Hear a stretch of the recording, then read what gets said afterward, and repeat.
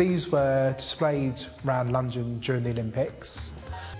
They were decorated by leading British artists, including Peter Blake and Stuart Semple. This was done by an artist called Stuart Semple. He's quite a well-known artist. Yeah, this is one of my favourite boxers. The Stuart Semple piece, a lot of his work is in some very serious collections, including sort of celebrity collections. Yeah. And some of his work is running into 5 figures. There's one piece that I think would possibly be worth more, and that's Stuart Semple's piece. He's in some really, you know, very serious collections as well. There are certainly a lot of collectors who would find this a desirable thing to have in their home.